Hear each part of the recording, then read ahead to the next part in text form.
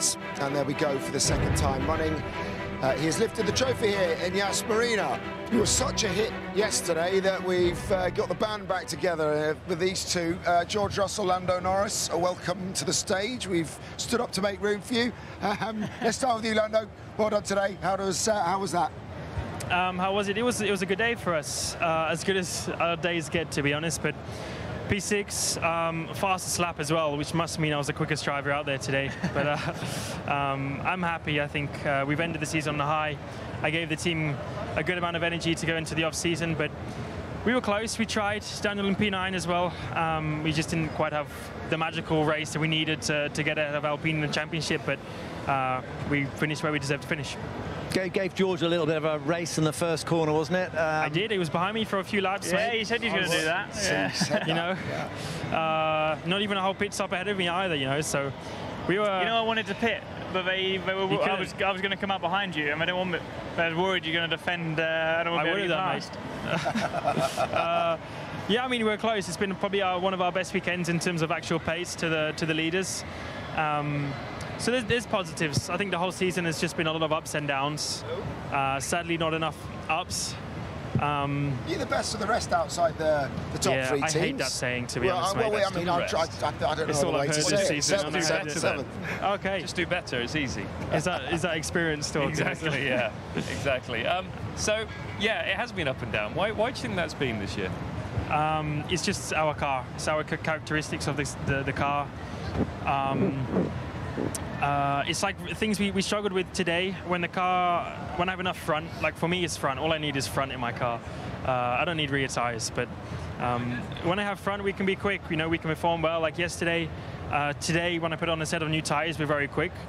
But we just kill the tires within 5-6 laps, and as soon as we destroy the front tires, we're seconds off. We're half a second. We're 1 second off. So it's just the characteristic. What the car relies on too much. But we know all of this. We've known it.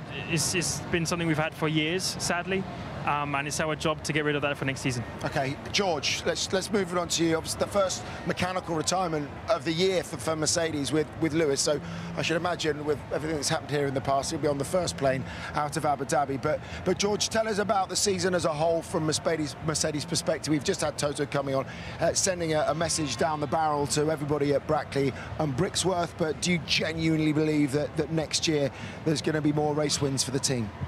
Yeah, well, firstly, congrats to this guy. I think he's done a pretty excellent job this season, considering the car and knowing the car's been a step behind Alpine and finished ahead of both drivers. So thanks, George. Well done, mate. At least you won a race, mate. Congrats on that too. I'm beating Lewis. Fair play, mate. Do you want a room? Sorry? Come up and we leave you to it. I've got one already.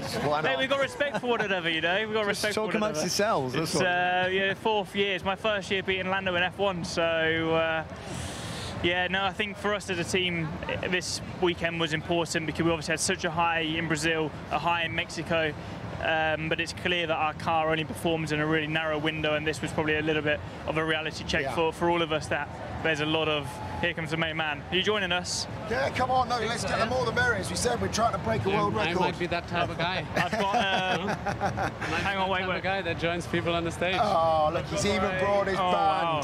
Well done, that's got a round of applause. Where's your Need to grow more hair, though. Is that Seb's? I don't know. I don't know who's it is. That's Sky mine. Germany's given it to me. Interesting. Seb, how's the day been That as type of guy that can wear it, you know? I can't wear it. Are you going to rock it? That's the thing, no? That type of guy. He's the George yeah. on his wrists, George his Russell. ankles. Yeah, I like it. George, you said apparently you've got to go. I don't know if you have to go? Do you have to go? Right. Does he have to go? Okay, he's got to go. Okay. When do you leave? Tomorrow. After the party. Yeah, exactly. You know, you see tonight, guys. He's going to be the DJ. You're the DJ. Are you DJing? Where are you DJing? DJ Norris in the house. All right. I heard he did a bit of See you in a that. bit, guys. Cheers. Thank you. Seb, it's a great pleasure to have you up here. Hi, I didn't say hi.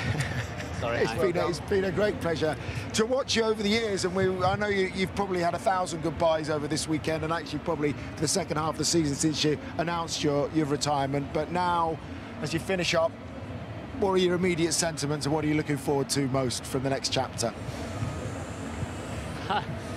Well, it's been a big weekend. It's been very busy. It's been a very special type of energy the whole weekend through. To be honest, I look forward to a drink right now. Just to get back to the team and just say thanks for still an amazing 2 years, obviously sporting-wise. Not much to mention, but very nice group of people, and very grateful that I found another home after so many years at Ferrari. So that's the first couple of thoughts, but I want to get out of these wet clothes. So it might be very simple things, but also big thoughts. I've got all the family here, a lot of friends here, so look forward to just give them a hug and be with them. So we both retired, so we know what it's like. But the feeling I had was I wanted to kind of get away from Damon Hill, the racing driver. Do you think of yourself as are there two personalities? Is there Seb, the other person? I think so. I mean, obviously, everything at its time, Obviously, Lando is here, and he's probably like, "What are these?" He's thinking, "What are they talking about?" It'll be me one day. Yeah. Oh man. I always felt that, there's obviously the racing side, which is a huge side of who I am, but then there is so much more. And I always, when I was back home, I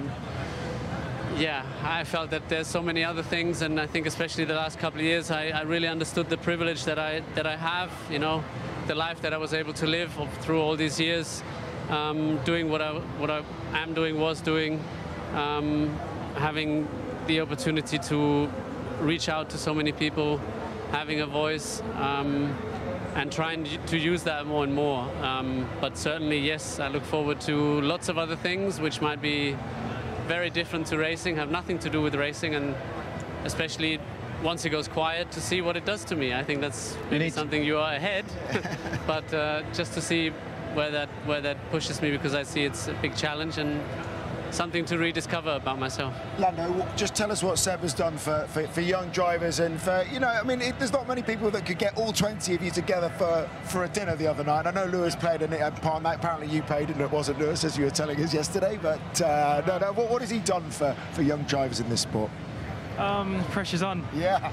I think probably one of the most important things is nowadays, it's not so much about what you do on track, it's the off-track stuff, and that is just as important now in many ways. The influence we can have on youngsters, on the new audience that we have in Formula One. I may be a bit more shy than what Seb is and has been in Formula One, but I'll learn, and it's about speaking the truth, speaking about honesty and your opinions, standing for your opinions, and not just about racing things, but also a lot of the stuff that Seb has done. I guess some people have criticized it because Formula One is about racing in the end of the day, but at the same time, I think I'm lucky to have been able to race against Seb the last few years, four-time world champion, one of the best drivers in Formula One ever. So things like that I feel honored to be part of. But also the off-track stuff, a lot that I've learned from Seb. I just need to learn to voice and just learn what voice I have, I guess, more importantly, the things I can speak out on. And I guess mental health has been one that I've done a lot of, but I can always do more, and there's plenty of other things for me to speak about, but that will come with time. So I thank Seb for all of that. I was just going to say, that was one of the things that you pointed out, Seb, is that you do have voices as racing drivers, and I'm sure that's something that you'll want to be as much a part of your legacy as your racing legacy. Well, I mean, it's other people who get to decide what a legacy is, but I don't think, you can try to actively have an influence on that, but I'm not sure it's really the way it should be. I think you should just be yourself, and there was one Jensen, there is one Lando, there was one version of me, one Damon, and as much as you have role models and you try to learn things here and there, you still have to find your own way. You have to find what works for you and stand up for the things that are important to you. I mean, it don't have to be the same for all of us. That would be a shame, because we're all different, and I think it's celebrating that diversity in many ways, and learning to speak up for it, because in the end of the day, it is a massive joy to drive these cars, to live that life, to have people working so hard for you day in, day out, to make your car, your day, your race just a little bit better. But with that, I think, comes also a little bit of responsibility that you might not be aware of when you're young, and that's good. But you are able to grow with experience, with time, and yeah, try and give a little bit back. And it means the world to people to stand up for some of the things that are important to you and express your opinion. Seb, thanks for everything. On behalf of everyone, really appreciate everything you've done for the sport. Thank you. You can say thanks enough. Thanks, Lando. Well done today. And hopefully we'll see them again very shortly in the future.